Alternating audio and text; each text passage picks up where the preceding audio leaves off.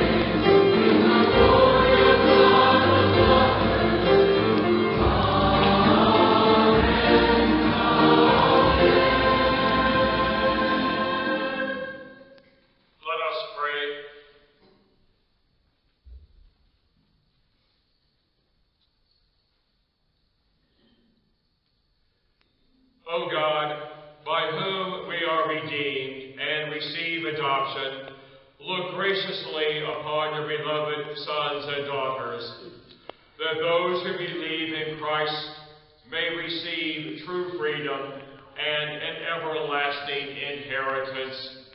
Through our Lord Jesus Christ, your Son, who lives and reigns with you in the unity of the Holy Spirit, one God, forever and ever. Amen.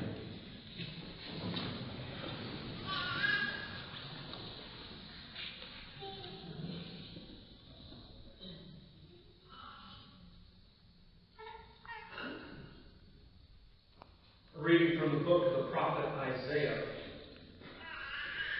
Thus says the Lord, say to those whose hearts are frightened, be strong, fear not. Here is your God.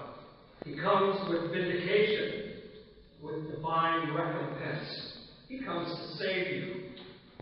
Then will the blind be opened, the ears of the deaf be cleared. Then will the lame leap like a stag. Then the tongue of the mute will sing. Streams will burst forth in the desert and rivers in the steppe. The burning sands will become pools, and the thirsty ground springs of water. The word of the Lord. Thanks be to God.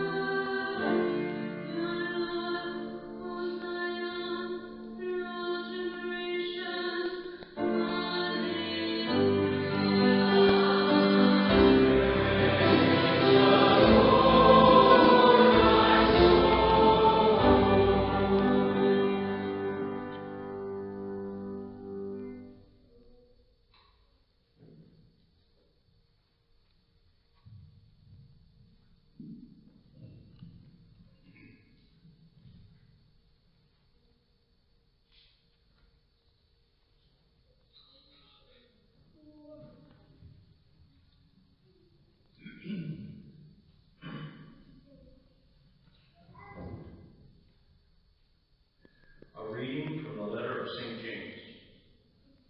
My brothers and sisters, show no partiality as you adhere to the faith in our glorious Lord Jesus Christ.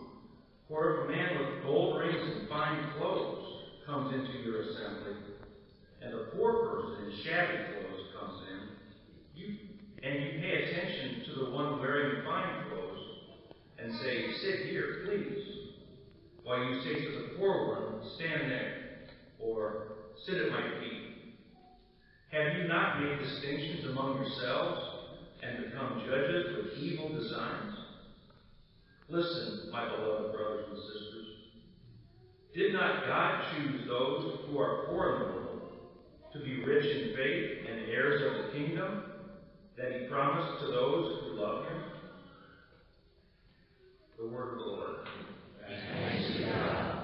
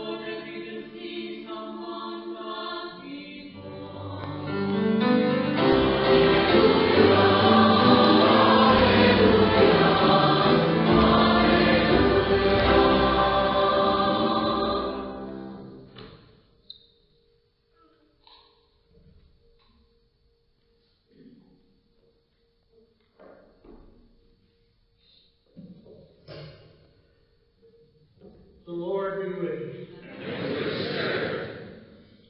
A reading from the Holy Gospel according to Mark. Glory to you, Lord.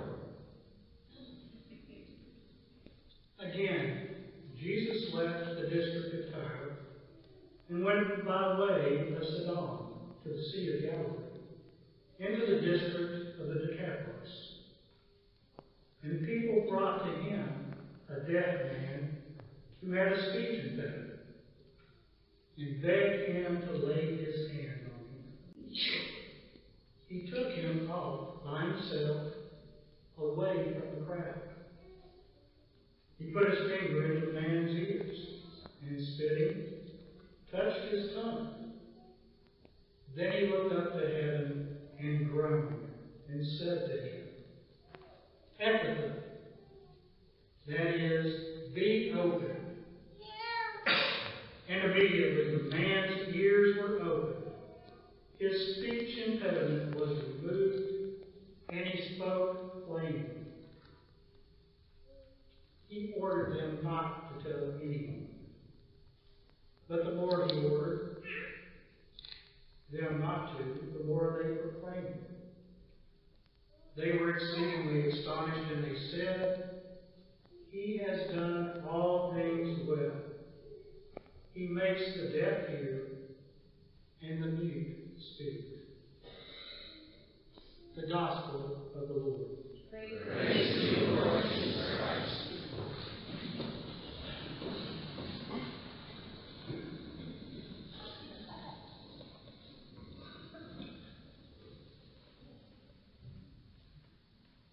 Have you ever been sitting in a discussion somewhere along the way and you kind of hear some topics come up, those Catholics believe, or not sure how they came up with that, and you kind of want to say something because you know they're wrong, but you don't know exactly what to say.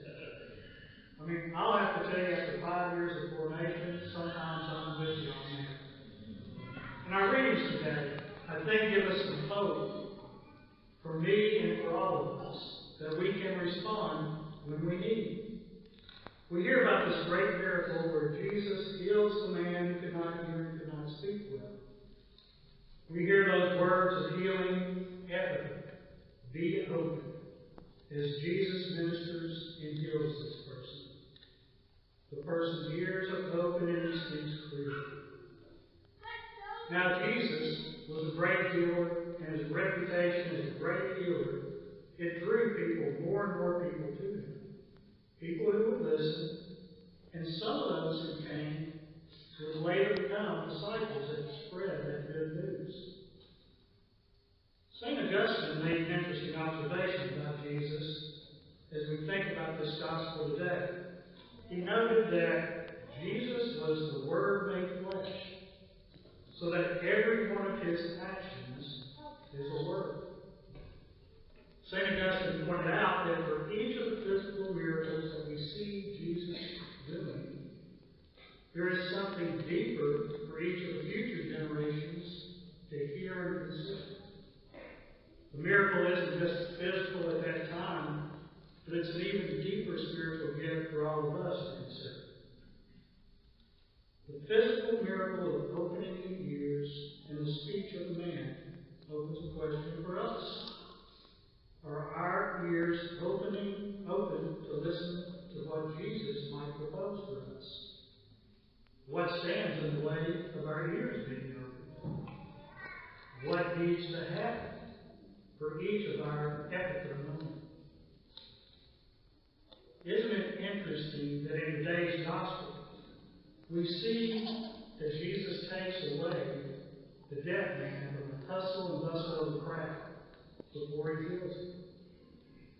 It seems that getting away from the hustle and bustle might be a good first step to open ourselves to where we can hear what Jesus might have in store for us. Where we may hear Jesus say, "Ephphatha," and open our ears. Now, anyone who knows me knows that I love to watch sports. It could be baseball, golf, basketball, tennis, or maybe even watching a football game where a team beats Florida after 13 years. So now, some of you may be like me, but that's that thing that kind of keeps you away from listening and taking a little prayer time. But for a lot of us, with our families, and maybe so noisy in our day with sporting events, social events, and the lure of TV and social media, they're all things that are good, but they can wear us out, where at the end of the day, we're just too tired to be open to a little more time with Jesus. They can plug our ears from listening. So, I'd like to propose a goal for each of us if we aren't already kind of doing this and working our way through this. If you think about it, 15 minutes is 1% of the 24-hour day, or just about 1%.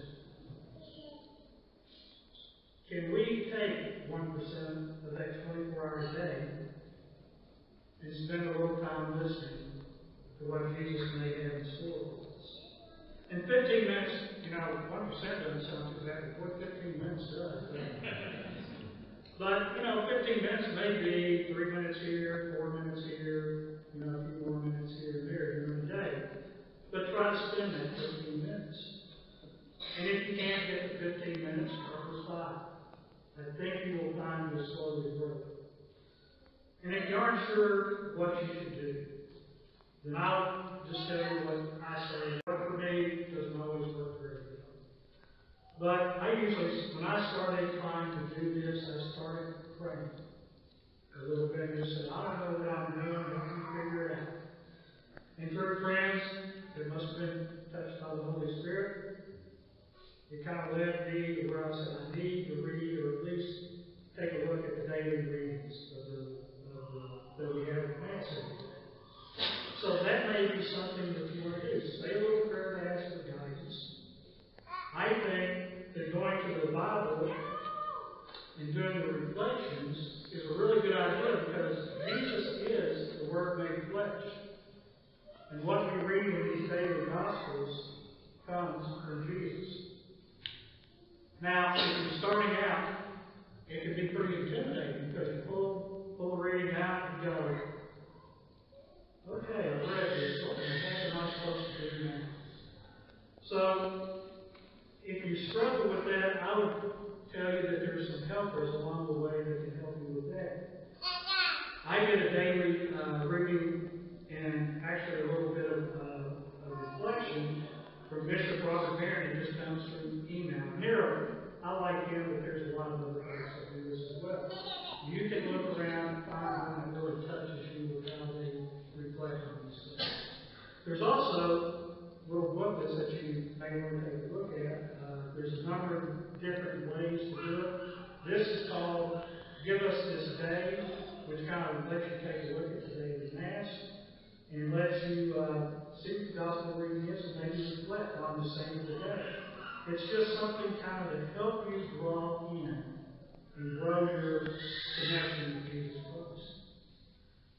So like a physical miracle that Jesus performed on the deaf man, a short time in conversation with Jesus each day can open our ears wider and wider to hear what Jesus may have in store for us. And with that listening, I think we have to listen before we know how to speak. So with that listening, I think we can grow in confidence so that at times when we feel like we need to speak up, we will have the confidence in our conversation with Jesus that we know what to say.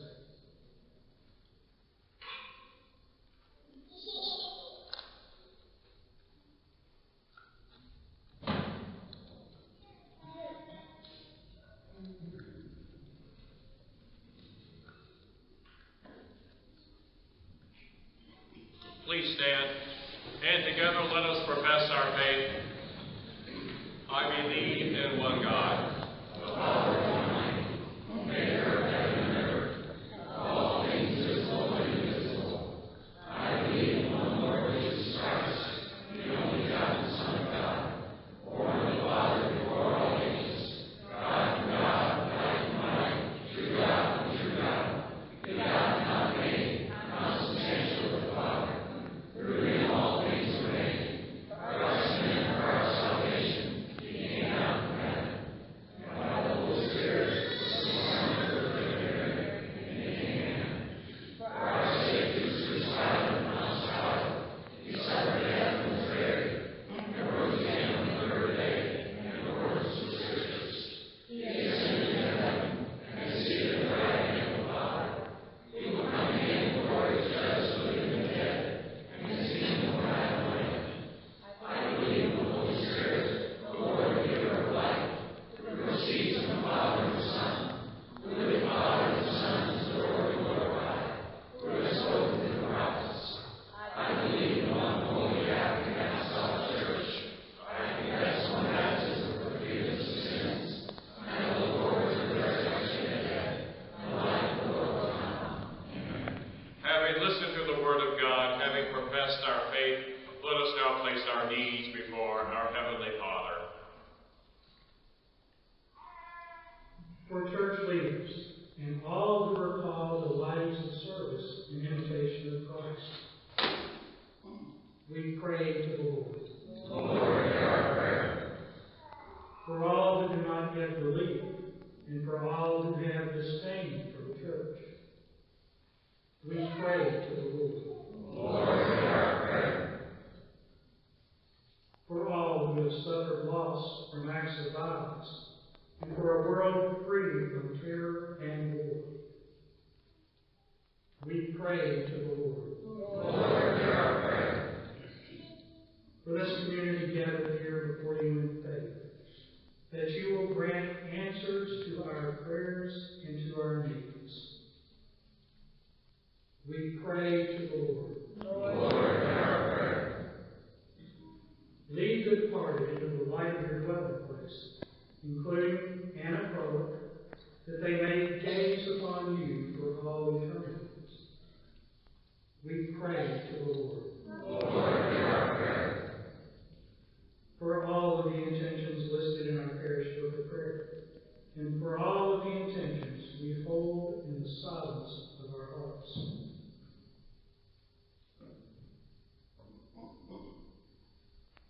We pray to the Lord. Lord, hear our prayer.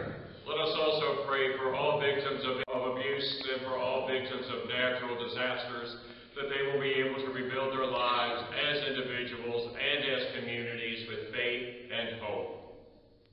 pray to the Lord. Lord, hear our prayer. Loving God, hear the prayers of your family